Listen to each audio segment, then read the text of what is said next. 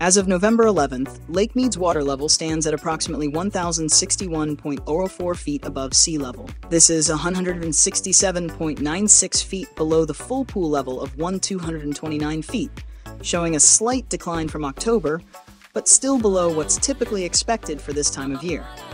Compared to November 2023, we're seeing a continued decrease, highlighting an ongoing downward trend in Lake Mead's water levels over recent years.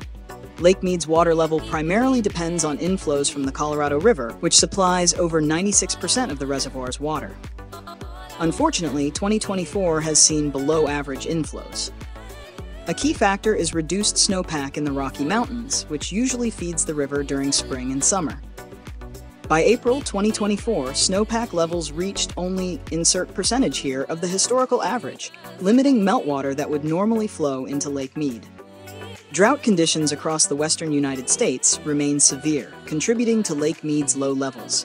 A recent study from insert organization, if available, confirms that 2024 ranks as one of the driest years on record for the Colorado River Basin.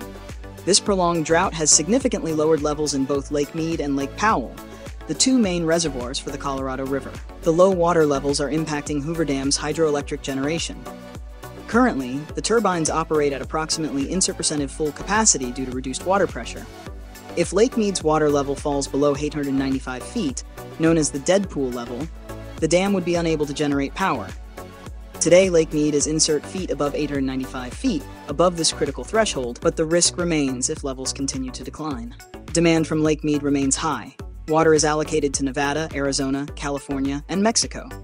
In 2024, restrictions helped reduce usage slightly, but the cumulative drawdown is still substantial. For instance, California consumes roughly in statistic of the total allocation, with Nevada and Arizona collectively accounting for insert percentage. Looking ahead, experts predict that Lake Mead's water level could drop by another insert estimated feet by December 2024. The Bureau of Reclamation's forecast indicates a insert probability chance of further reductions in 2025 if rainfall remains low. Water shortage implications. If levels continue to decline, mandatory water cuts may increase in 2025 under Tier 3 shortage conditions. These restrictions would bring more stringent conservation measures, impacting agriculture, municipal supplies, and industry across the southwestern United States.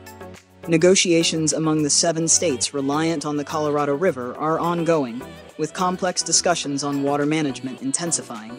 Legal challenges could arise if agreements aren't reached by 2026, as states argue over responsibility for water cuts. California, Arizona, and Nevada in the lower basin have faced the brunt of water cuts due to evaporation and transport loss, while states in the upper basin, like Wyoming, Colorado, and Utah, face pressure to take on additional cuts.